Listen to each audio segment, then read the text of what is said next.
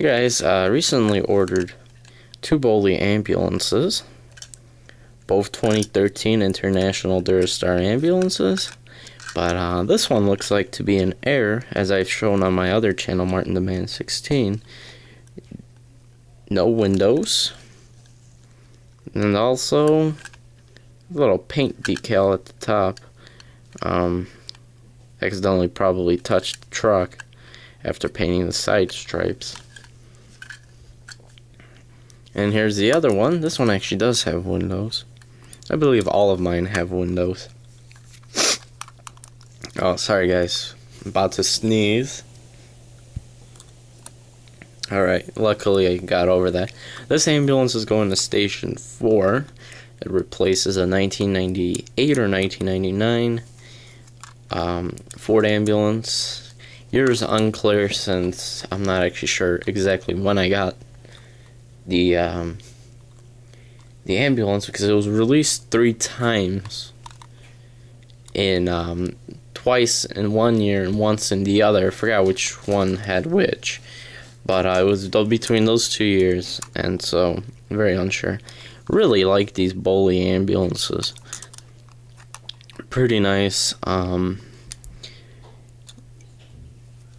those of you who don't know, basically before Boley went out of business, or actually didn't go out of business, but before they shut down the 187 HO scale department, they were actually planning on releasing new ambulances where there isn't a big gap between the box and the rear wheels.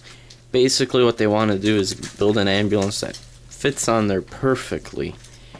And so, as you know, they end up closing the department, and a lot of trucks. They were thinking of adding new trucks. There were trucks that never even made it to production, and they were pretty cool trucks. Yeah, I forgot exactly what they were, but they actually had. If you guys seen the ladder truck that they have on the Spartan chassis, they made something similar to that, but on a international chassis, and I believe maybe a GMC chassis. Not too sure, but they actually did a pretty cool job of designing some new trucks. Now the thing is, the guy who designed them, he said that all the what is it called? All of the models that they've made, release models, all the prototypes, there we go, that's what I was looking for. All the prototypes were in China, and so nobody knows what happened to those prototypes. Some of the prototypes were even Pierce trucks. Boley ended up getting some contracts for making some Pierce trucks. And so a lot of things never made it. So like the redesigning of the ambulance, new trucks, completely different models. You know, we're used to seeing the bumpers, the brush trucks. What else do we have? Those rescues, the transport trucks that they have for the California Forest Preserve. You know, so you see a lot of new trucks were lost. I might post a link or the pictures to my blog. I haven't been on there for a while. I know, I apologize. I got my laptop fixed recently, the main one that I use, and so maybe hopefully now I can get myself back on track, get my blog